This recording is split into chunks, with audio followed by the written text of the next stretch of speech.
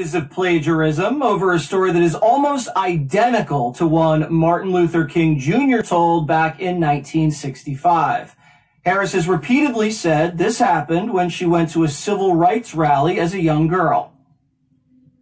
My mother used to have a very funny story, but I was fussing and she said, Kamala, what do you want? And I said, and this is how she would say it. And she said, Kamala, what do you want? And I said, Fwee-dumb.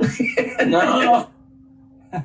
Her story very similar to one MLK told about a black girl and a white police officer. He said, quote, "What do you want?" the policeman asked her gruffly.